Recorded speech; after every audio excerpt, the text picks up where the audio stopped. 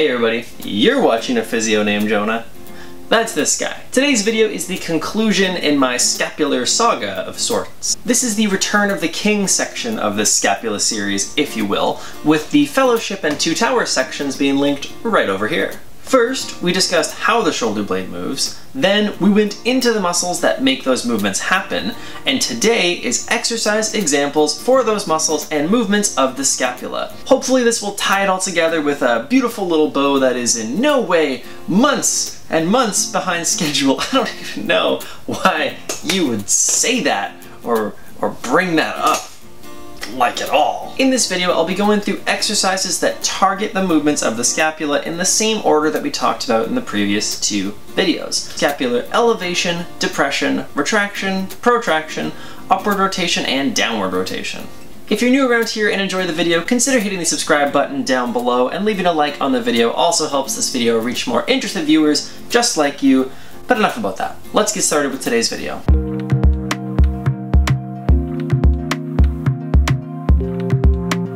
Yeah, this isn't exactly gonna blow any minds out there. Scapular elevation is essentially the movement of shrugging the shoulders upwards and bringing the scapula up towards the head. So of course an exercise that would target this movement and the muscles of the upper fibers of trapezius would be the shrug. A shrug is a very simple to understand and perform exercise that focuses on activating the upper fibers of trapezius as we lift the shoulders up while our arms remain by our sides. This is a pretty visually simple one to understand how the exercise targets the upper fibers of trapezius, because it is really just doing the scapular movement in isolation. Not all of these exercises are going to be quite as clean and easy to understand as that one, but I promise I will do my best. This brings us to our next exercise.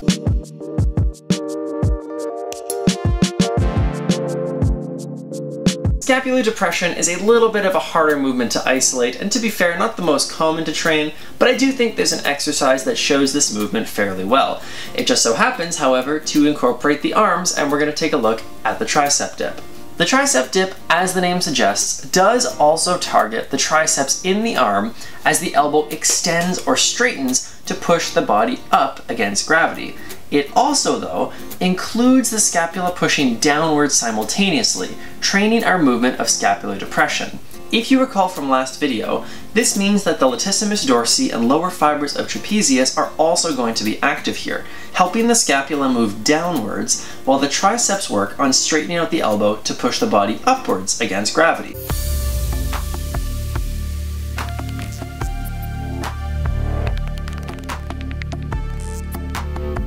Full disclosure, scapular retraction is probably my favorite of the scapular movements to target with exercise, because I think it's the most clinically important to target and I just enjoy training it. Now I get it, that having a exercise for the scapula that's my favorite maybe makes me seem a little bit too cool, so just to kind of level it out and bring me back down to earth, I do want to share my Nidoking holographic Pokemon card that I still have from when I was a kid. So just in case you thought I was getting like too big for my britches here and like a little bit too cool, hopefully this helps just make me feel a bit more human to you. Just have a little bit more of a level playing field as we discuss. The reason scapular retraction is my favorite is that, in my opinion, it is one of the most important and impactful movements to train, given how much of our life we spend hanging out in scapular protraction, especially while we sit and work on important things in front of us.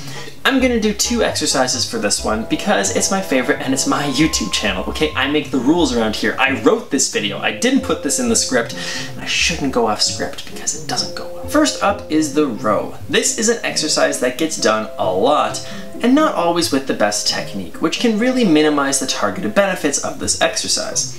With a row exercise, the focus is bending the elbows to the side while squeezing the shoulder blades together. As you'll notice, the scapula move from a protracted position at the start to a retracted position at the end. This is the main focus of this movement and should be emphasized regardless of which variety of this exercise is being performed. The rhomboids and middle fibers of trapezius should be really active in the row, as they are the muscles that pull the shoulder blades back towards one another. The biceps will also be involved in the arm though, since the elbow is bending or flexing during the movement. Another exercise option for retraction is the reverse fly.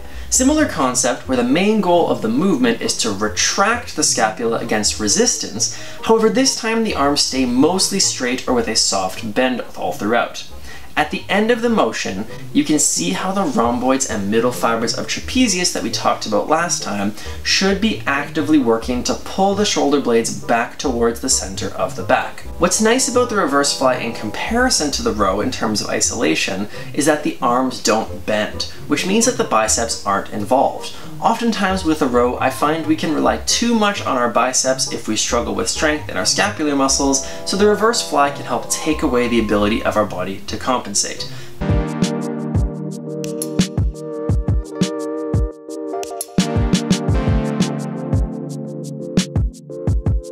You may recall from last video that the main muscles of scapular protraction are the pecs and the serratus. So since we're talking about the muscles of the chest and the serratus, which pulls the shoulder blades forward, an exercise that targets this motion of the scapula is going to involve pushing towards the front.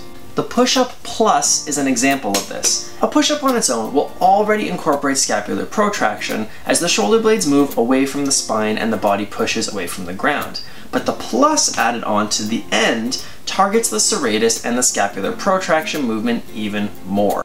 The plus involves pushing the chest further away from the ground while maintaining the straight position of the elbows. This causes the scapula to further protract away from the center of the back as the serratus and pecs pull the shoulder blades forward. Cat-cow is another exercise that utilizes this sort of motion, although it really focuses on the protraction movement by maintaining the arms straight throughout the entire motion.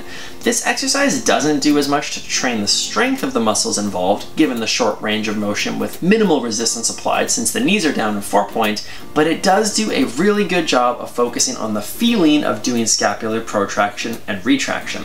If feeling these movements and understanding where your shoulder blades are in space is something you're struggling with, this is a great exercise.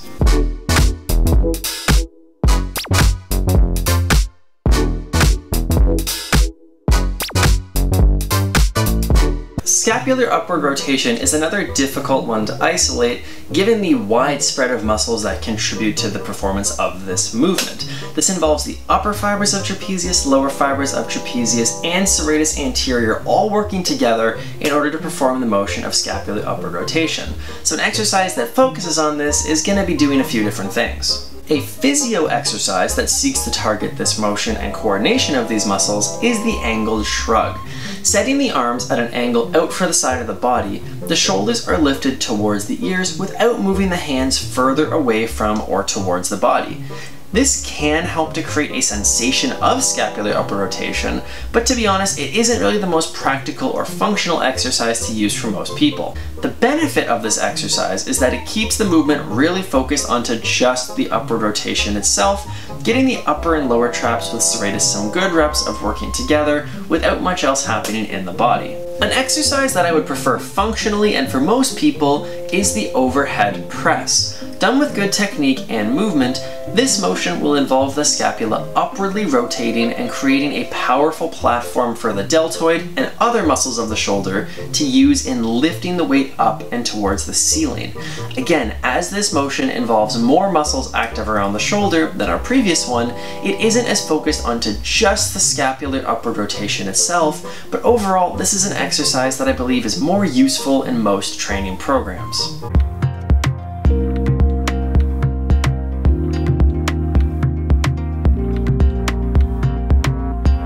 If we're going to work our scapula into a downwardly rotated position against resistance, well, we first have to put them into an upwardly rotated position to start with. A good example of this is the cable pull-down exercise or the lat pull-down. The exercise starts with the shoulders in an upwardly rotated position because our arms are over our head holding onto the bar. Then, as we pull our elbows to our sides and our hands down towards our chest, the scapula will downwardly rotate back to their neutral position.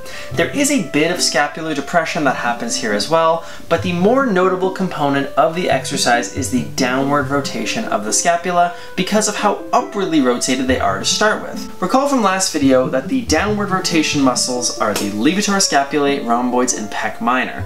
As these are smaller muscles, they'll be coordinating the rotational component, but the latissimus dorsi or lats contribute a lot of the power in this movement. hence the name lat pull-down. And with that, we come to the end of today's video, as well as this 3-part saga on scapular movements. I apologize to those of you who've been following along with this series from the start.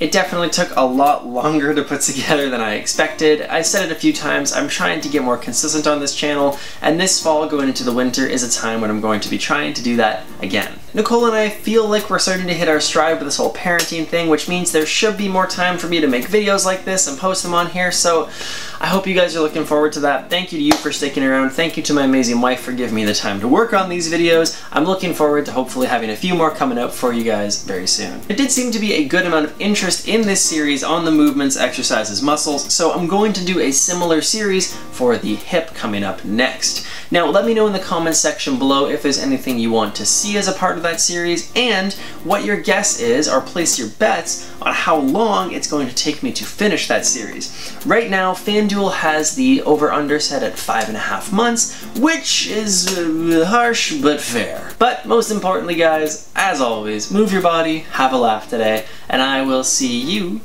at the next video. Thanks for sticking with me.